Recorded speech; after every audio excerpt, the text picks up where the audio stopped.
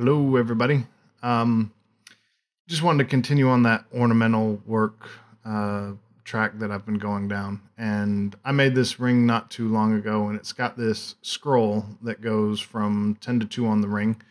And let me get a closer picture of the scroll here. And it also has a leaf that comes off, and it's just a simple little scroll. But I want to show you guys how I made it. And let me switch over to Rhino here, and here's the ring itself.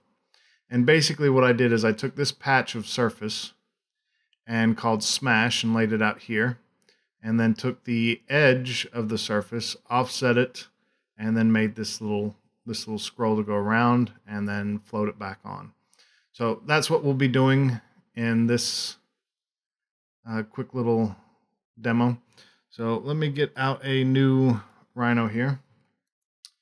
And basically, to start, we're going to take an arc, and I'm going to make everything based off of 1 millimeter. Let me turn my grid snap on here. So make a 1 millimeter arc there. Make another arc here that's 2 millimeters, but we're going to have 1 and 1. And then make another arc here and have that go all the way around.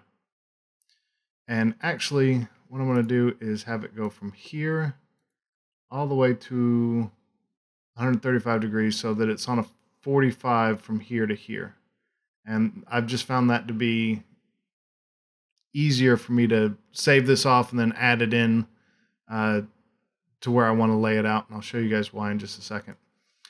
So the next thing I want to do is take this curve and move the gumball over to the corner. And I'm going to hold down Alt on the keyboard before I start dragging, and now you can see by my mouse there's a little plus mark, and then I'm going to push Shift to lock it to a 90 degree and let go, and now I have a duplicate of it. And I just need to put one more arc from the midpoint here to the midpoint there, and to do that I'm going to need to switch C-planes, and we'll say arc, and again the center is there, midpoint to midpoint. Okay, and that is everything I need to get started. I would save this off. I have it saved off so that I can bring it in and quickly add it to things in the future. So if I go over here, I already have you know, kind of a dummy line here that would represent the edge of a ring. So I'm just going to take and set this. Let's say I wanted to make this a 1.5 millimeter pipe. I'm just going to say 1.5 and offset this. And now the distance between these two curves is 1.5 millimeters. The distance between here and here is 1. So this is going to be a 1.5.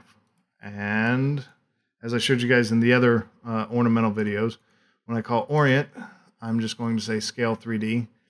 And the point I want to reference is this, which, remember, the angle from this to this is 45 degrees.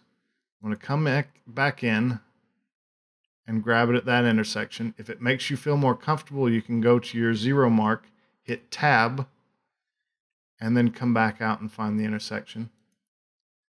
And then we're going to come over here and grab that point, and it scaled it for us just beautifully, so that now this is 1.5 millimeter distance, 1.5, and 1.5. So next, we just need to start creating our surfaces. So the first thing I'll do is call network surface. I'm going to grab this, I'm going to grab that, and that, tell it OK. And boom, there's our little cap. And now I want to revolve this around here, and I'm going to use a rail revolve. And I'm going to do the surface edge. Oops. Yes, that was right. I'm going to do my surface edge. My rail is going to be this piece of curve that goes 180 degrees. And then my axis is going to start here, and I want it to go straight up. But my C-plane, you know, my mouse is locking to the C-plane. So the way I get around this is go back to that point, put your mouse directly over it, hold down Control, click, and now you're in elevator mode. Now you are perpendicular to the C-plane. So you just click there, and there's your revolve axis. So all we have left to do is sweep this profile along these two curves.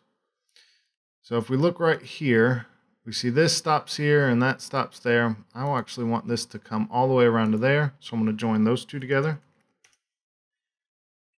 And then this, I want to go around to this point, but this curve goes all the way from here to there. So I need to call subcurve. And I want to make sure copy is on. And I want to say from that endpoint to, where's my endpoint? Let me turn intersection off just to make sure.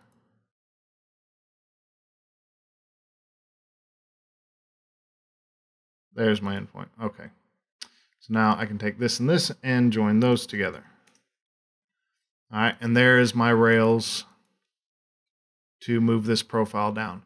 Now, I've done this enough to know that this is not going to work, but I'm just going to say sweep to, grab this and this, tell it that is the profile curve and let it go, and you can see that along the U direction, the V's are not rotating as well as I would like them to rotate.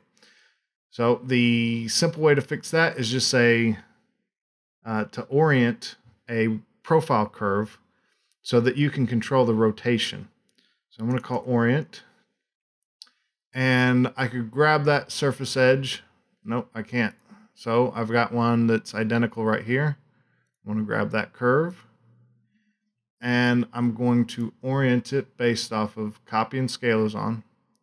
At endpoint, although scale doesn't matter because we're uniform through here, but sometimes I will control point edit this to make it get wider out here. I keep it uniform through here, and then out here I may make it wider. But for this one it doesn't matter because we're uniform with the part the whole way through. All right, now I have my reference point set. Now I need to set the target. So this surface edge will work just fine. We need to put one right here in the middle. I'm going to grab that and come over here and realize that I don't have any O-snaps to work here because my midpoint is somewhere over here. We trim this off at a 45, so my midpoint's over here. This is a great place to use your tab lock because I do have a great reference point in the other direction. So I'm going to hit tab, and that will lock it along this line. Come over here and click. And then the last thing I need to do is find that endpoint and that endpoint. And you know, I should put one down here at the end just for safety so I don't have a screw up later. Okay. So now we can do a sweep to, and I'm fairly comfortable this is going to work. Grab that rail and that rail. Here's our first one. And I'm going to grab closest to this rail the whole way through. This one, and then our surface edge. Tell it OK. And that looks pretty darn good. And all right. So now we have a very simple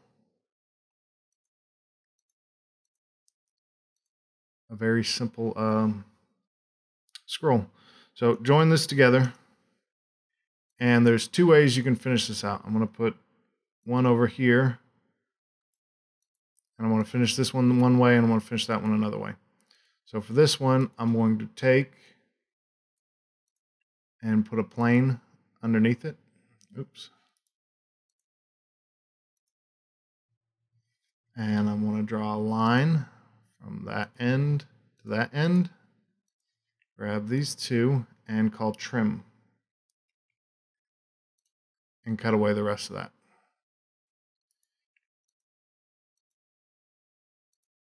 Now I can join that together.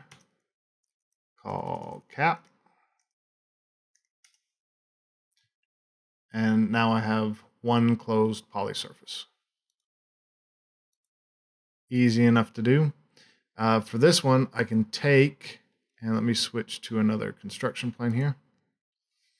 And I'm going to mirror it around to the other side and join these two together and call cap. And again, resulting in one closed poly surface. So there's a couple of scrolls finished two different ways. And you guys can use these wherever you need. I just find it this easy to remember how to do, because I may go a month between making a scroll, and this is just easy to remember. So save this off so you can easily import it in, and then it'll be very easy for you to add a little boundary to your rings or whatever else you're making. If you like this video, head on over to 3D CAD Jewelry, where you can stay up to date on everything CAD-CAM related. Thanks, guys.